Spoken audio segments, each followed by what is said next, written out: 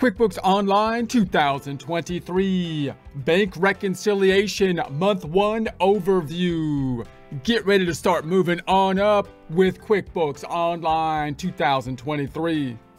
Here we are in our Get Great Guitars practice file. We started up in a prior presentation using the 30-day free trial. We also have opened the free QuickBooks Online sample company. If you want the two open at the same time, we suggest using Incognito or another browser. You can open Incognito if using Google Chrome by selecting the three dots up top, Incognito windows, typing into the search engine QuickBooks Online Test Drive.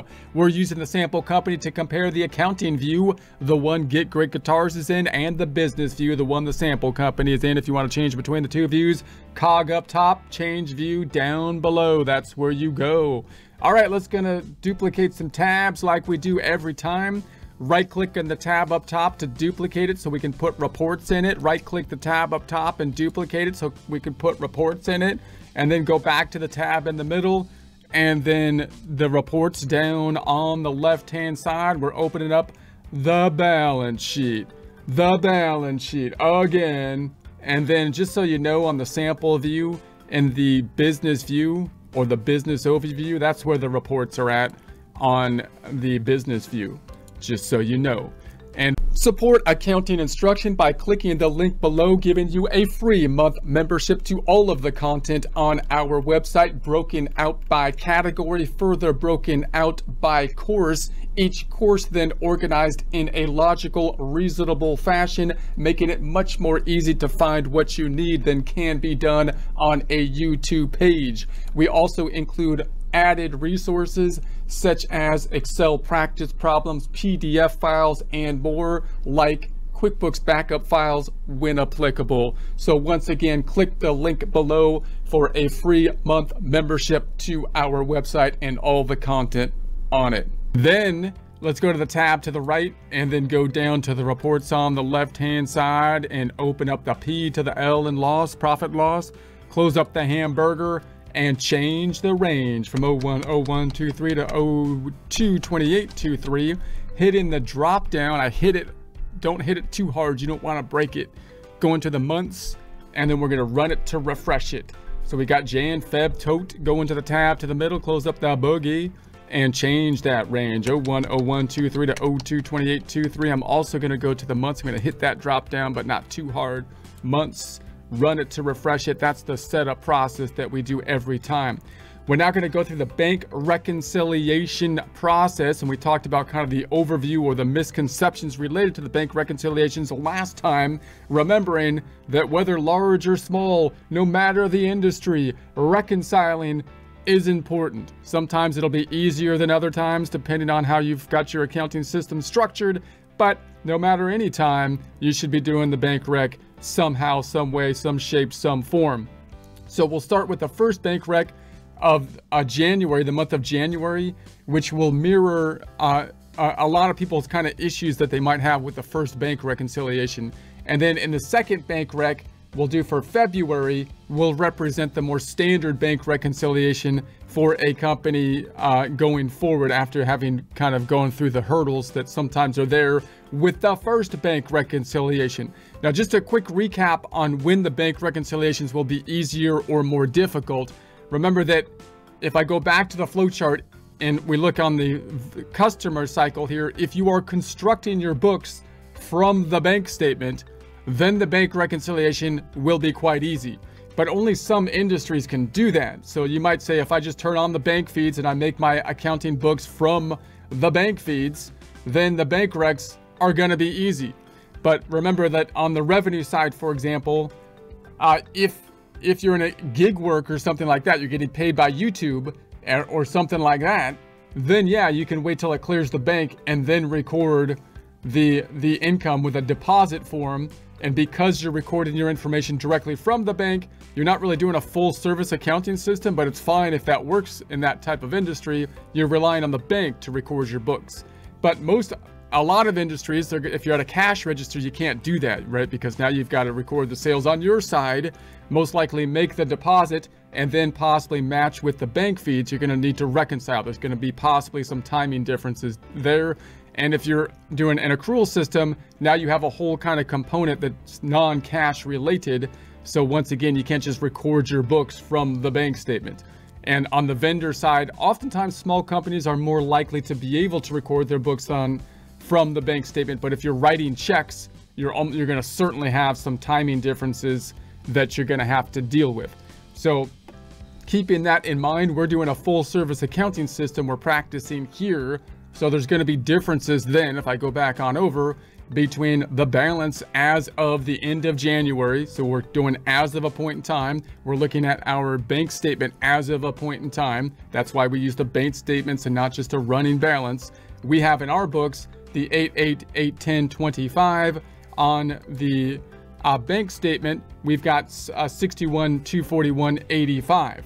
So we have to reconcile those two things. It's not unusual to have a different balance on our books than the banks if we have timing differences. It would be unusual if we constructed our books directly from the bank feeds, because then all the information on the bank statement should mirror what we use to create our books. But that's not what happens in a full service accounting system. We enter the transactions on our books when they happen, not when they clear the bank. And then we match them out to the bank. And that's what we're going to do here. And that means that where there might be timing differences, those items which we know about that the bank doesn't know about, the most obvious example being outstanding checks. Those have the biggest lag of a timing difference are related to them. As transactions become more automated, those timing differences should be smaller and smaller, but you could still, have them if you're doing a full service accounting system. That's the general idea. So let's go back on over to our tab here. Let's see where the bank recs are located. I'm going to go to the tab to the left and go down to the accounting on the left-hand side, and then you've got a reconcile tab. If you're under the business view, by the way, if you're in the business view, the bank reconciliations, I think, are in the bookkeeping and then the reconcile. So they're under bookkeeping and then reconcile. Okay, so we've got this. It says match the books to the bank records. Connect accounts are easier to reconcile. Connect now. Now note, clearly any kind of online system these days has the capacity. They have the capacity to connect to the banks. From a marketing standpoint, they're going to basically say, hey, look, if you connect to the banks, your whole accounting system is going to be a breeze. It'll just be easy, automatic. That's not exactly true. It's dependent upon the type of accounting system you're in, but you can understand why, if you're trying to sell accounting software, they all basically say, it's just going to, there is no thing as bank reconciliations anymore. And that gives rise to this idea of the bank reconciliation isn't a thing anymore. It is a thing. It just might be done a little bit differently as we have electronic transfers and the bank feeds. So anyways, keep yourself on track, find holes in your accounting, get things tidy for taxes. Whoa, they got the little rhyme going there. So reconcile like a pro. Get your books and your bank statements to agree. I'm going to go to, let's reconcile. Okay, so here's the reconciliation screen. Which account do you want to reconcile? The typical accounts that we're going to reconcile will be the cash accounts and possibly the credit card accounts. Now note that the credit card accounts oftentimes don't get as much focus when people are talking about, how the accounting systems work, but they're going to be similar to cash. You can imagine a system, of course, where you do all of your payments through a credit card instead of the checking account, and then you just pay off the credit card monthly so you don't get a bunch of fees, and then you could still have, so you'd still be reconciling the credit card. It's a financial institution that you can reconcile with. However, if you're using a credit card, it's quite likely that you're going to be using electronic transfers, and most small businesses that use the credit card are constructing their books directly from the feeds of the credit card, as opposed to entering the transactions first and then reconciling to the credit card. So therefore, the reconciliation of the credit cards will usually be very easy, such as a system where you're constructing your books from the banks, like that thing with a YouTube revenue or something, that you can construct your books from the banks. That makes the bank reconciliation very easy. Okay, but we're going to do the checking account here. Now, the first issue we have, this is a beginning balance issue, is that the beginning balance may not tie out to what is on our bank statement beginning balance. So we've got 30,000 at the beginning balance here, and over here I have 25,000. Why? Why does this happen? Well, you'll recall when I entered the beginning balances into the QuickBooks system, we had to enter them. I imagined whenever we start a new company file, we're gonna have to pull the numbers in from the prior company file. Even if we started a new company file from scratch, it's likely that we already had the bank set up or something, and we had to put the beginning balance of the bank on the books. Now, if you're pulling the numbers in from a prior accounting system, I've got to use the cash number that is on the prior accounting system to put in the beginning balance in order to be in balance. But that number might not match what's on the bank statement for the beginning balance because of outstanding items as of the prior period, in our case, December 31st, 2022. So there's this beginning balance issue that we're going to have to deal with oftentimes. And what that's going to be made up of, again, is the outstanding items as of the last time period. So there's a couple different ways that we can deal with that. I'm just going to recognize that it's a problem and then move forward with it from there. Now, note there's also another problem that could happen. You might have just a 0 here for the beginning balance because maybe you entered the beginning balance in as a journal entry as opposed to like using the beginning balance function in QuickBooks. That's kind of okay as long as it ties out, because in the first bank reconciliation, you can just check off the beginning balance as something that's kind of cleared and just note that that's what you did for the first bank rec, and then you'll be okay with that. So it's not a big deal if that's the case either. I'll show you more what I'm talking about in a second here. Let's go to the ending balance date. Ending balance, not date, this is just the ending balance is 61,241.85. So it's going to be 61,281.45.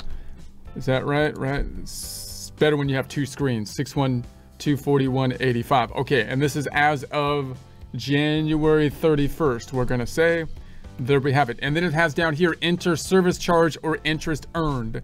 Now, these are items that oftentimes we don't know about until we actually get the bank statement, meaning I wouldn't know if they charged me interest, or if I earned interest, or if I had a fee until I got the bank statement, because they would just take the fee out of my bank and they would just give me the interest and I wouldn't know about it. If I had bank fees, I would know about it because it would flow through.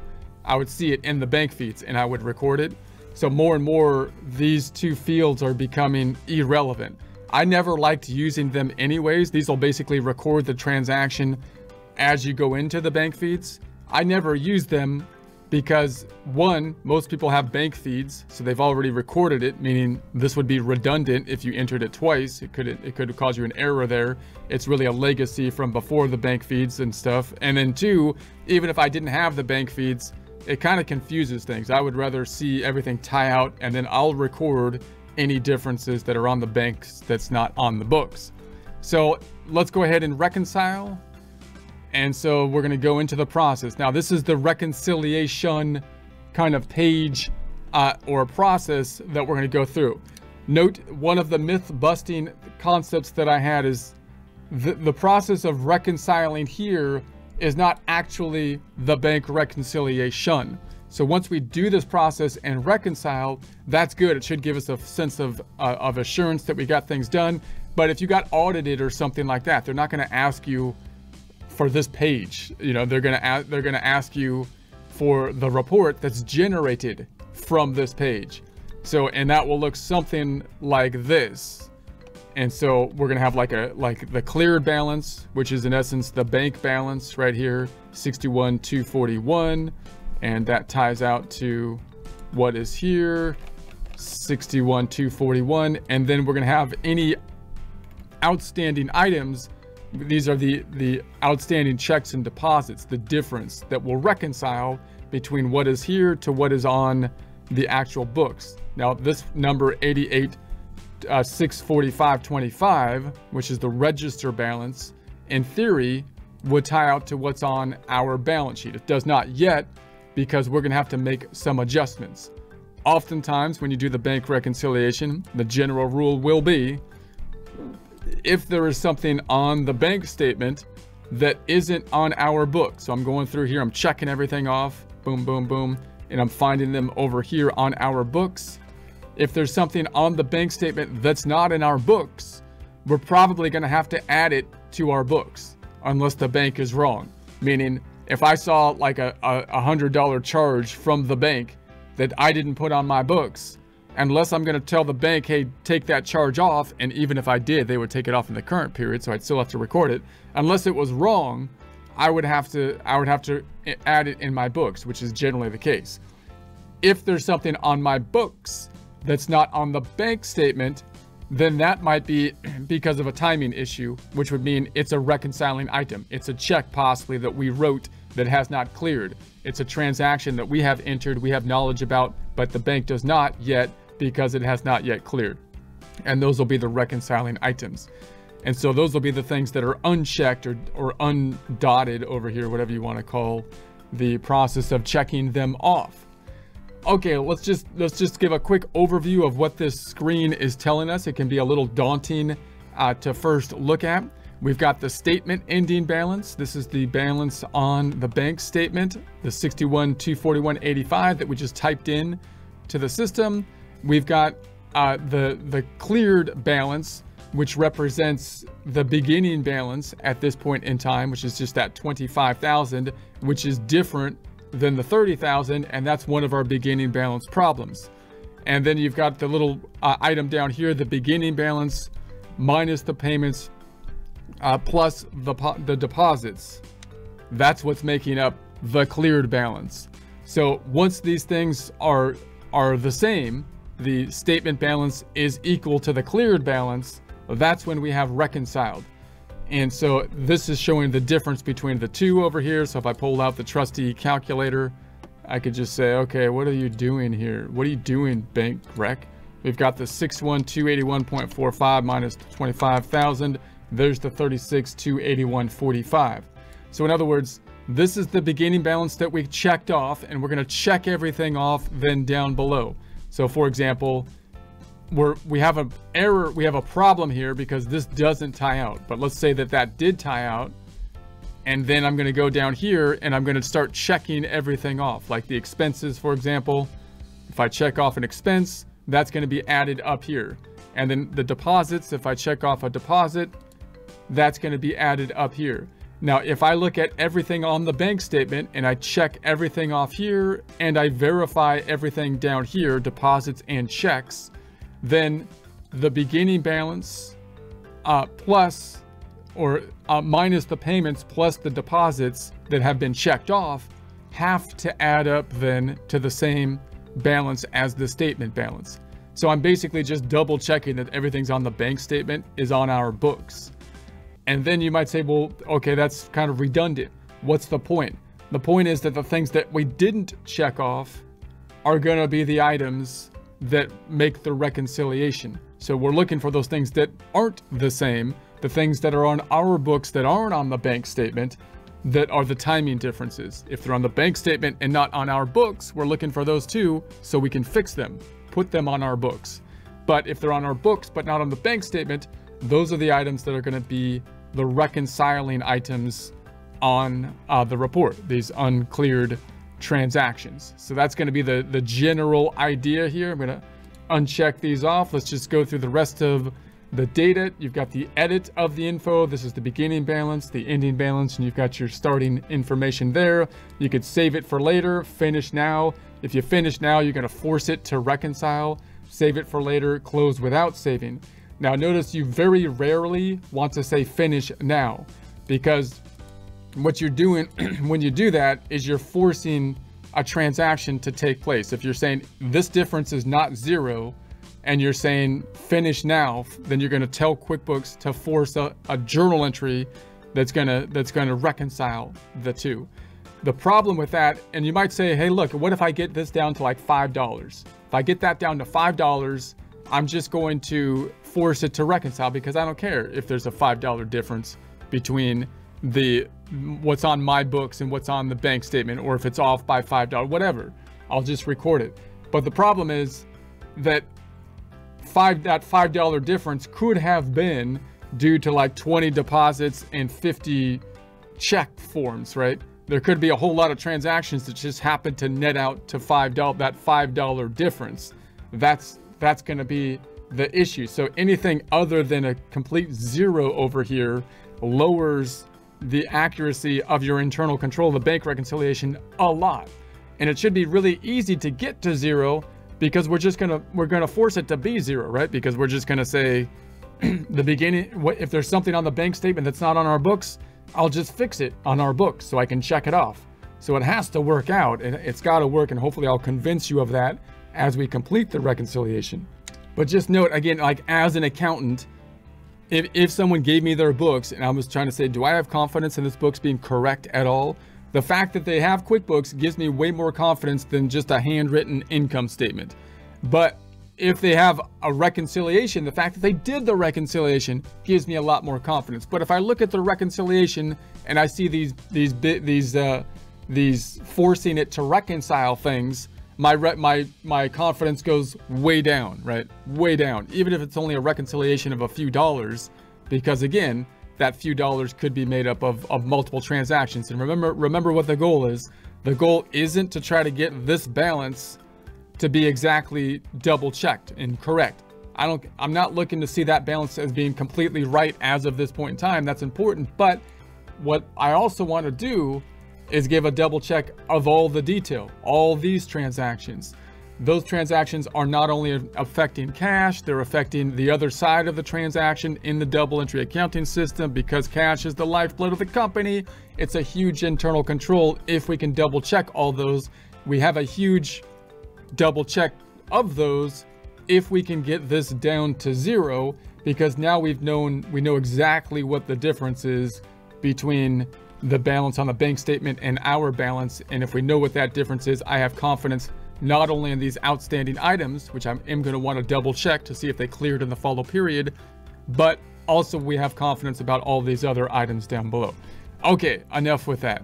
So then down here, you can sort by, you have your filtering options up top. So you can find, you can clear status, you have the transaction type, payee, date, and then you have the range that you could put up top.